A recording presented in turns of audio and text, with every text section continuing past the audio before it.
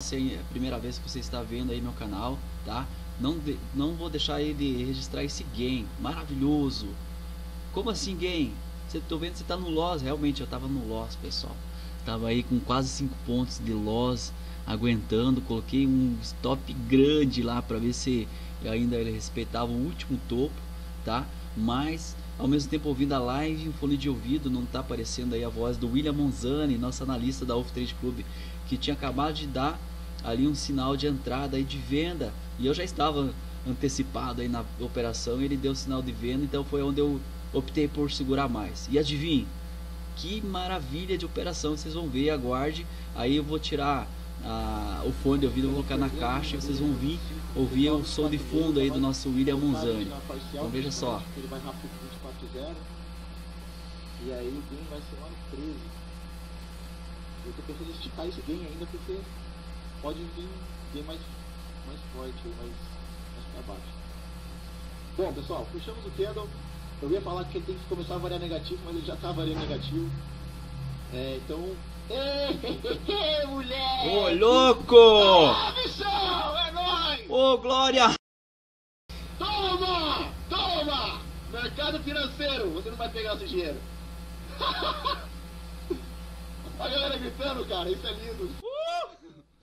Vem em mim!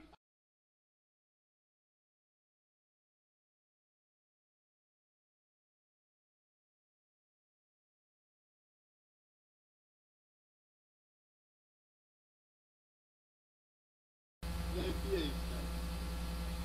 Me arrepia. Caraca!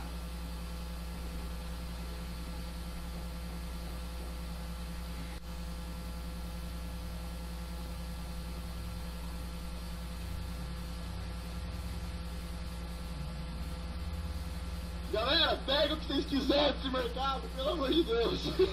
Toma, voltou o book, tá aí, ó, lindo, garante. Cara, tá aí, ó, tá feita a operação.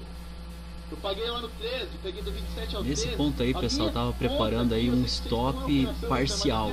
Eu tava com 4 contratos, esse stop na ponta, se pegasse, né, ele ia bater com 2 contratos, ia me deixar com 2 sobrando. Olha só, vai mudar a posição lá pra cima. Percebeu? Foi lá pra cima. Por quê? Fiquei com o mesmo saldo de ganho, porém com 2 contratos ele me jogou com mais o dobro de pontuação pra cima. Então foi por isso, tá? Aí eu tava ajustando ali meu stop gain ali, que era pro loss. Tava com 4 contratos, tava errado, eu já tinha que trocar para 2. Então aí eu deletei ele. E vou baixar um outro stop gain, né?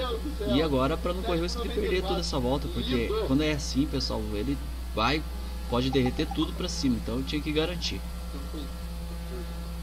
E aí, pronto. E aí, galera, vai garantindo, tá? Pode ter uma recuada do queda, normal aí, mas a tendência é queda, geral é queda. Então, lembra que eu comentei com vocês que o Banco Central estava acumulando energia para ele voltar no espírito da venda? E eu não ia operar na compra do hype parta, não ia. Tá aí, ó, motivo. Qualquer momento ia aparecer esse candle e ia estopar todo mundo que estava querendo comprar e o negócio ia ferver pro lado de quem comprou. Então, não existia operação de compra em momento nenhum no mercado. Era só venda da tela, porque já passou tudo. E... Mano, tem, cara! Mano, todo mundo, mano, tem aí!